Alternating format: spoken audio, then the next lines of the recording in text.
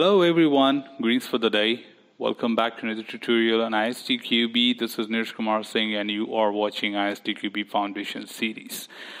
We have been through the topic 1 of this chapter, that is 5.1 test organization. Now we are moving to the next one, which is test planning and estimation. In this we'll be talking about some of the things which we have already covered in chapter 1, but just a quick recap of things with more detailed way. The very first thing is understanding the test planning activities, which was not listed in chapter 1, but I still listed it for you, so I'm not going to discuss in more detail.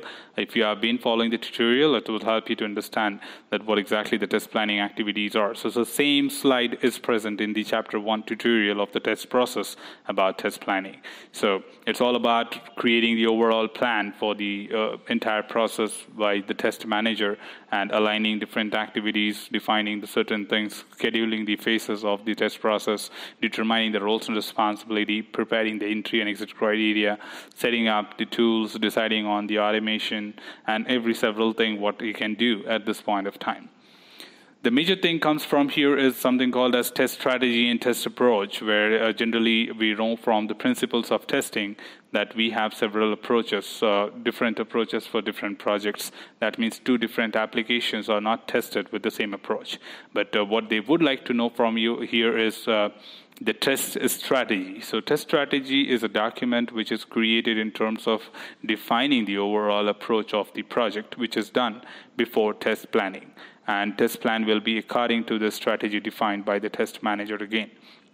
Now, this is only possible when it comes to a service-based organization where they deal with different types of projects every time.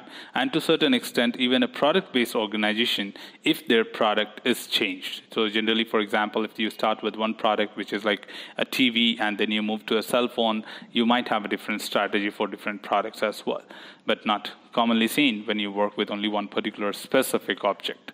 So all they want you to know from here is what are the different approaches which we have, which can be either used as standalone or combined together to be called as a test strategy. So we have 7 standard approaches which can be used in any project, either standalone or to be combined together. We have analytical approach, which is also known as risk-based testing. We have model-based approach, which is about creating or converting the models from the requirements and then making use of it.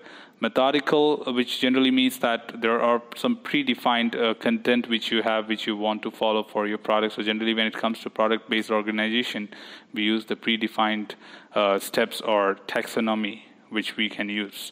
Process compliant, when you talk about safety critical or line process or manufacturing process, where anything other than that is not so important when you talk about standards or process, which is more important.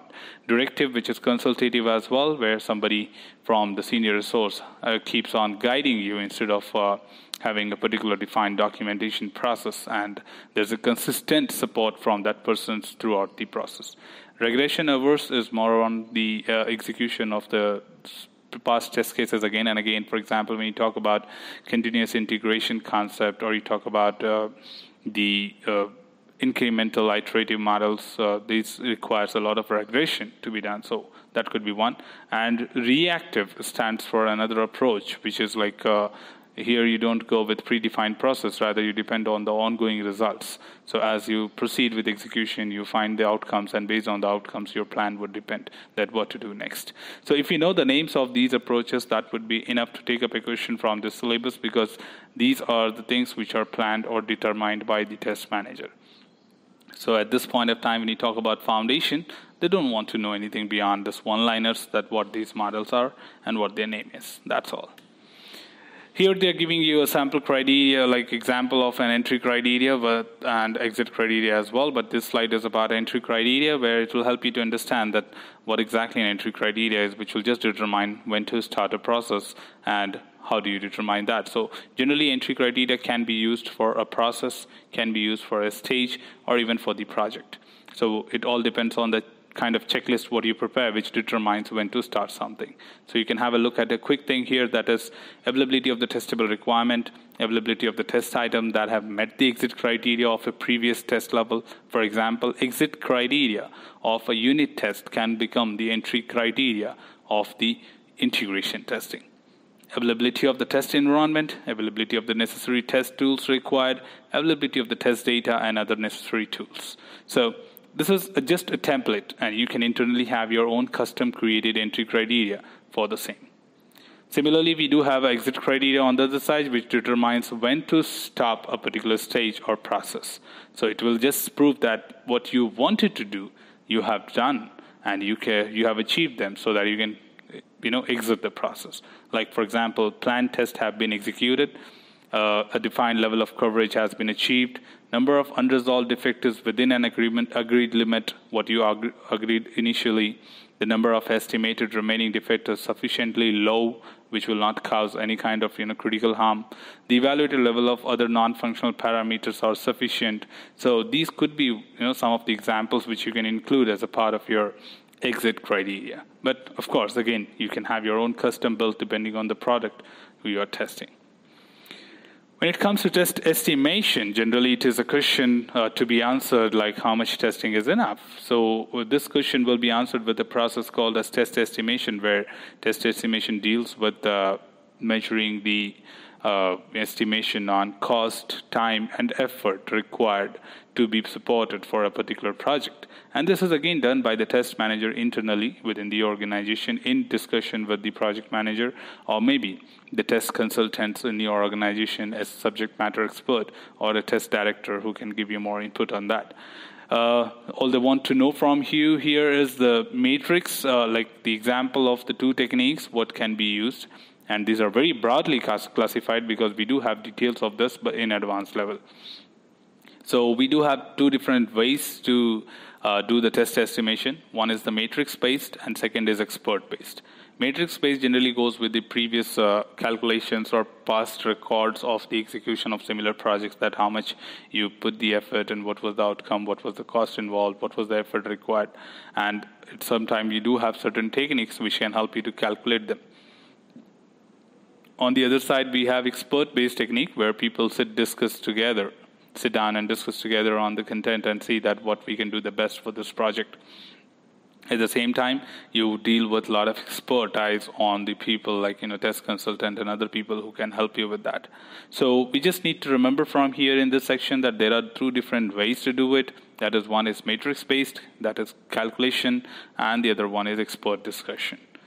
The main thing what they're trying to target in this section is about the factors influencing the test effort, like how the test effort can be influenced, that number of test cases to be written, how much testing to be done for each element or a particular project. So we have three parameters, as I told you, like cost, time, and test effort. So test effort is one parameter they are trying to introduce you to in foundation level. But all these things comes in more detail in advance. So there are four parameters which influence, like, for example, the characteristics of the product, that what type of product it is, like what is the complexity of it, what are the risks involved, whether it is going to have certain undefined paths, how exactly it's going to have an impact on the user if anything goes wrong, and many other factors like that. Characteristics of the development process, that what is the process is all about, which your organization is highly mature, you have a predefined process or not, are you trying to do anything on runtime, and several other things like that. People characteristics, which means that what is your team size, what is your team skill set, how qualified they are, how experienced they are. At the same time, we also look at the cohesion between the team within the organization, like the coordination between the development and testing team would help you to define the test effort. And test results, of course, from the terms of ongoing activities, like if your results are giving you more critical defects, you would have more test cases addressed towards that. So you can always go with adding more test cases during the runtime to increase the coverage or maybe find out more critical defects in terms of understanding the defect clustering principle. So we do have these factors which influence the test estimation. Last but not the least, we have got a new topic in this section in 2019 syllabus, that is a test execution schedule. Generally, this means that no matter when you create all your test cases, whatever order you create in, you generally do not run them in the same order. We go ahead with a test prioritization, where we say that prioritizing the test cases, prioritizing the test procedures, and so on. So generally here, this is the place where you create the sequencing of the execution of the test cases in terms of prioritization, which also includes the dependencies, where dependencies would tell you that if this test 1 has completed or passed, then the test 2 should be executed. And that's where you say dependency. Or until it's like, what do you define it as? Second is the prioritization, where prioritization can be independent of this. Like, okay, first the high rated or high prioritized test cases must be executed, then the medium, then the low. But it is not completely always possible that the test cases which you have prioritized as high is not having any dependency on the low test cases. It might be also possible that a test case with low priority may have a dependency for the high priority test case. So sometimes it really becomes important for a tester to take care of these parameters before executing a test, that if test 1, which is high in priority but has a dependency on test 4, which is low on priority, then T4, test 4 will be executed before the test 1.